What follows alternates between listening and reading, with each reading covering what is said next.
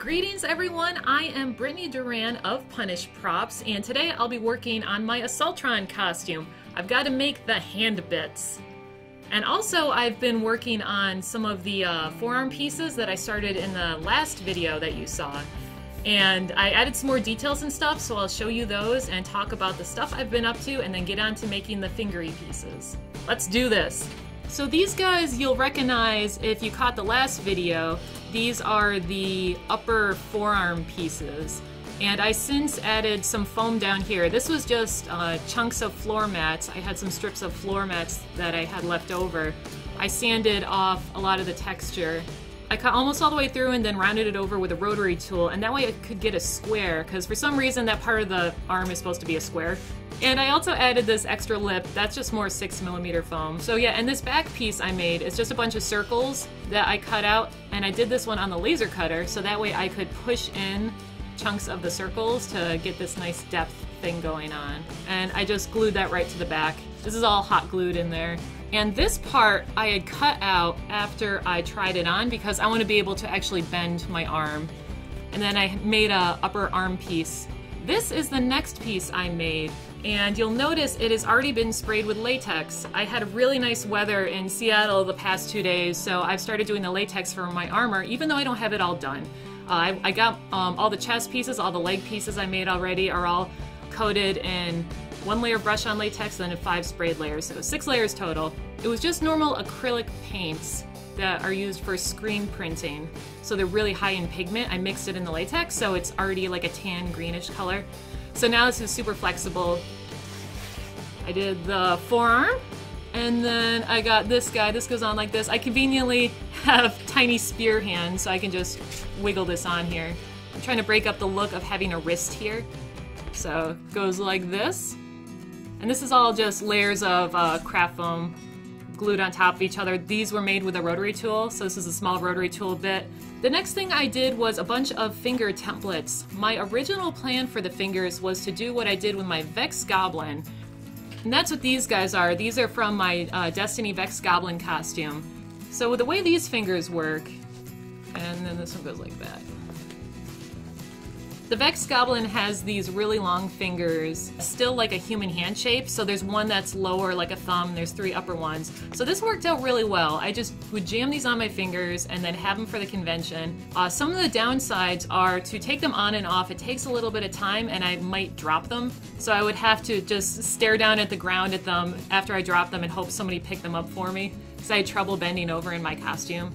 And my plan was to do this same method for the Assaultron. I did a test where I kind of drew out the basic shape. I designed kind of a top piece that will curve alongside the finger and be glued into it, and the same with the bottom piece. Here's my test piece I did. This is all 6mm foam, and it ended up being a little thick. The Assaultron fingers are thicker than the Vex ones. They only have 3 fingers. I could easily fit 2 of my fingers in there, so I was like, alright, I think this is gonna work. So I then took a picture of my finger pieces on this grid mat and opened it up in Inkscape to scale the finger to the correct size. So this little square is 1 inch. I transferred that over to our laser cutter software and cut these out on a laser because I needed a whole bunch of these. There's 2 for each finger piece. I had to cut out like 12 of these guys and some of these guys. So I was like, this is gonna work out great. So I cut out all the ones I needed out of the foam, and I even laser cut some details into them, which in hindsight isn't gonna work for my latex because these details are just gonna get filled in with latex and go away. So I was like, all right, probably should have cut out the details on 2mm foam and glue them on later to add that extra thickness. So here's my next iteration of the finger pieces. And what I didn't even consider is the way that these fingers are shaped is not human hand shaped. I figured I could move them around a little bit and kind of fake this shape, like have some of my fingers not be all the way in the little joints. You can see here, like I cut this one to try and, I think it was this guy, try and get this one at the right angle. I couldn't get the shape I wanted. Like if I twist this one, everything wants to twist, and if I it's really a losing battle. Like I can cut these and change their angles, and maybe not have some of my fingers, have some of my fingers curled up and not actually in the thing. It was really uncomfortable. And one of the things with my costume is I want as much comfort as possible while still matching the silhouette. It was a failed idea, which is okay. It sometimes takes a lot of iterations to get the look you want and have it be functional and wearable. I don't need these to move, I just need them to look cool. That's one of the main things I like doing with a costume. In the costume, I'm probably not gonna be able to see very well, so it's not like I'm gonna be running around opening doors, so I scrapped this idea. Since I kind of tore up these fingers a little bit trying to get them to fit, I'm going to have to remake these guys, and that means I can redo these details on a separate piece of foam, make them look even better, so they'll have nice thickness going on. The new plan is to have hand stumps, and I'm actually kind of excited about this because it's going to be really comfortable and it will look exactly like, this is like looking straight on the hand. See how they're like evenly spaced right there? So this is my test hand stump piece I made. So this goes on like this and hides my wrist, and then this just goes on like this. And this is comfortable. I don't have to make a tight fist or anything. It just sets on there. I can probably add something in here that I can loosely grip. You don't want to like keep tension when you're in a costume, like really tightly hold something. So if I can just loosely set this on, add some upholstery foam in there so it's nice and snug. My hope is that I can recut these on the laser, which I'll show you guys. I'll show you guys the program we use to do that, and then glue these guys right on here. And they'll be all nice and evenly spaced, and this will all be one piece. It'll be super easy to take off. I could just like tuck it under my other arm when I need to use my hand. I won't have to worry about losing finger pieces because these will be permanently attached. I won't have to worry about dropping a bunch of random finger pieces like with my Vex Goblin. This will just be one big giant thing. I think this is going to be the correct solution that will be the easiest and most comfortable for me. I will have hand stumps. I'll show you guys how I took my vector files in Inkscape over to the laser cutter and fit them on this little craft foam sheet.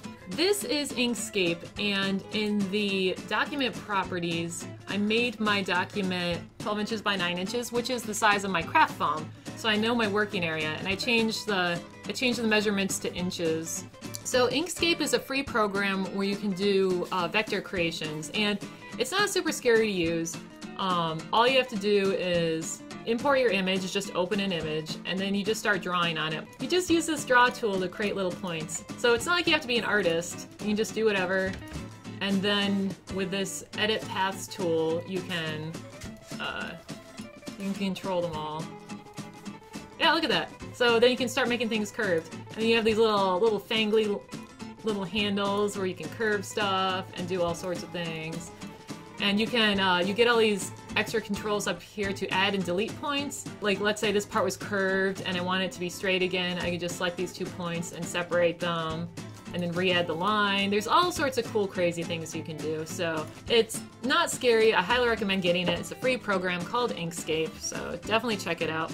This is what Bill uses to draw his blueprints for his different weapons and things, because you can just have an image in the background and trace over it. So what I've done so far is created the size of the craft foam, and I took my one drawing of the finger piece and I made a little, kind of like a little indent, kind of where it's going to go into the hand stump. I'm sure I'm going to have to cut this a little differently, but it's fine. I'm just trying to duplicate as many of these as possible. In this program, you can do things like mirror it easily, flip it, and then play a little game of Tetris to try and fit as many on this paper as possible. I don't think it really matters what color you make your stuff as long as it's consistent. So the lines I want to cut all the way through the foam, I made red, and you can just do that under your stroke paint color. These are the top and bottom finger pieces, and I have to cut wedges into them so that they hinge at the right points, so that this will hinge at this other point in the finger. In order to remember where I cut all the pieces, I am going to partially cut into the foam with a laser. So that's what these blue lines are.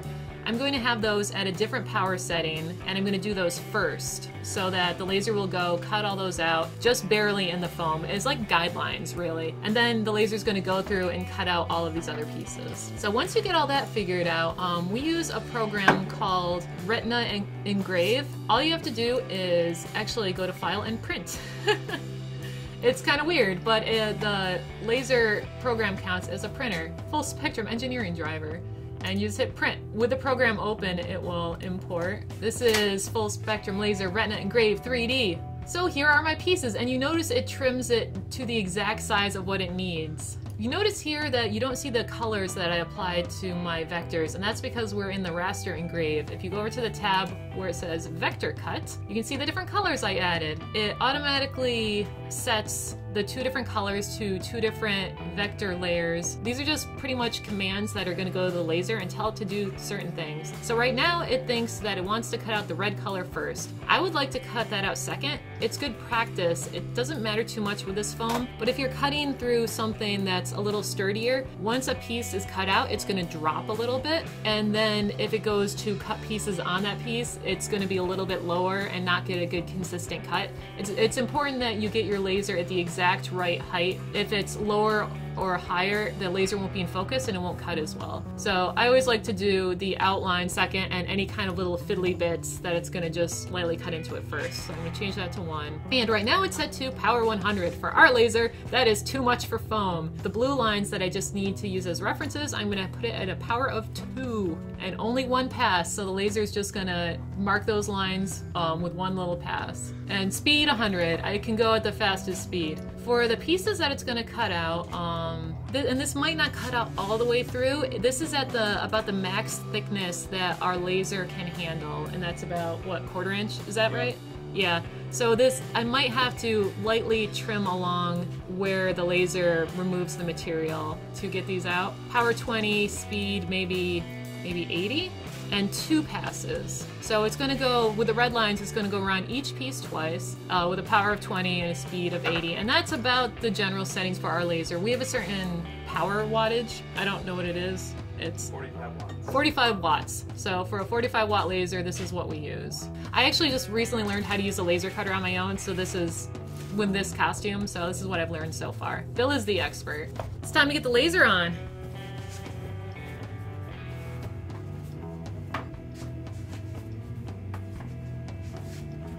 Now I'm going to use our depth setter. The way our laser works is you put this under the laser and then you have a little screw that you manually change the height. So this, depending on the thickness of material, is how high you put everything.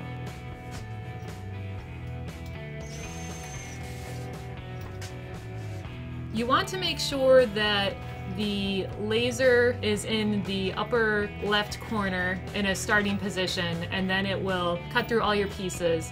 It will do a little kind of test fitting. There's a button I can hit on the keyboard that will have it do a test. I'm going to have Bill hit the button for me. I don't have a wireless keyboard, so I can't take it with me into the other room. That looks perfect. All right.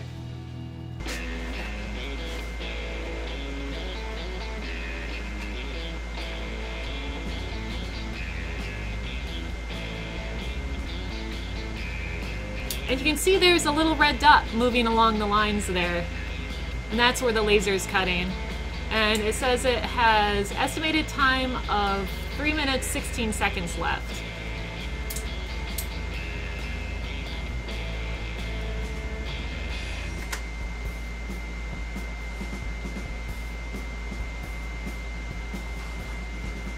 On this craft foam sheet, I was able to fit 2 of the fingers, and it almost cut all the way through. I'm gonna have to go around these edges with my knife to finish the cut.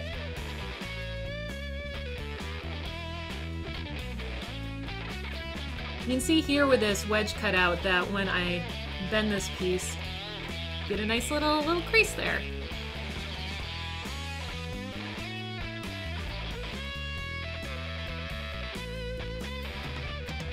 So I'll just start here and work my way down, and I'm sure it won't be perfect, but I don't care.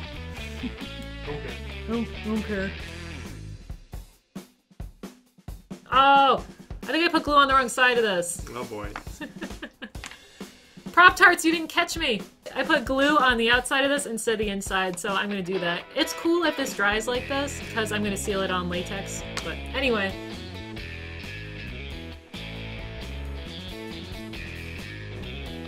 Actually, before I try and glue these onto the hand stump, I'll want to laser cut the little details and glue them on there. So I have a little slice of 2mm foam that I'm going to laser cut some details on and then glue them onto one of the finger pieces and see how I like it. And if it ends up working out, I'll cut a whole bunch of them later and make the rest of the fingers. So this is kind of like my prototype. I'm gonna hit this a little bit with a heat gun and see if I can get a little bit of the bend out of it.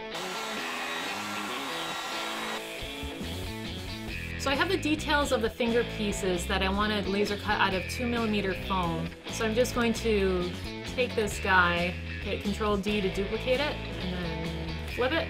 One of these will go on one side of the finger and the other go on the other side. Since I didn't close the program, it remembers the last settings I used. So it thinks I want to do the blue line at 2 power with 1 pass. I'm going to do 1 power.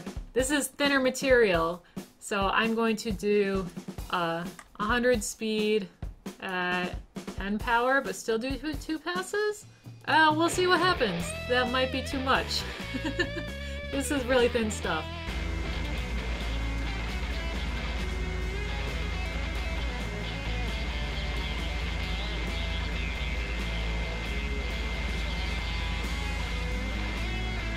That cut out really well. Even at 1% power going at 100% speed, these little guidelines for where I want to add screw details with the rotary tool still almost cut all the way through.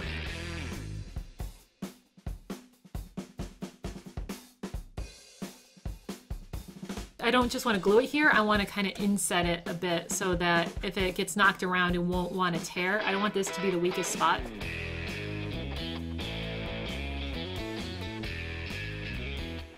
Also, I want to take my rotary tool and smooth out all the edges of this and make it look all nice. I might add some more details and stuff too, but this is just a test to make sure this finger works out before I make 5 more and then I put it all together and I'm like, oh no, I wish they were different.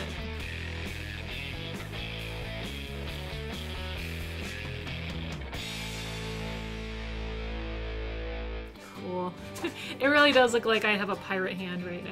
I think this is gonna work out. This permanent attachment for the finger seems pretty sturdy. I'll do some tests after the contact cement is fully dry and make sure this isn't gonna fall off. And if it's gonna work out, I'm gonna make 5 more of these guys. And then this will have some kind of attachment on the inside, probably a little foam bar that I can grip where it goes in like that. And then I'll have my other finger pieces separated like that.